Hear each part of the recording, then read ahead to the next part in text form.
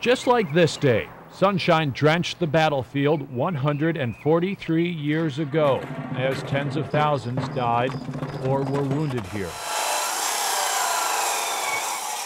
Deep in nearby shadows, a century-old painting in decay details the horror, courage, and loss felt at Gettysburg. The original grime has been taken off.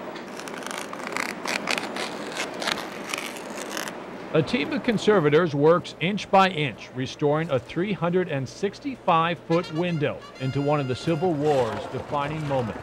It is even difficult to express how it is difficult and explain how difficult is this process. Richard Vitovich counts among a handful in the entire world with expertise at saving paintings on this scale.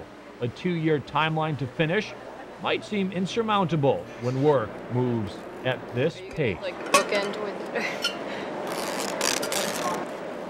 I think it's like a certain mindset of a conservator that you can do these tedious things for a long period of time and actually enjoy it. Tamara Luzecki committed to the $9 million project and does almost everything here. Everything except any heavy lifting or power tools. She works in the light and shadow behind doors now closed to the public. When they open again, the cyclorama will be housed in a new building, and the year will be 2008. We're focused. The focus is sort of overwhelming the excitement part. As history on this canvas, once threatened to go dark, slowly comes to life again under these lights.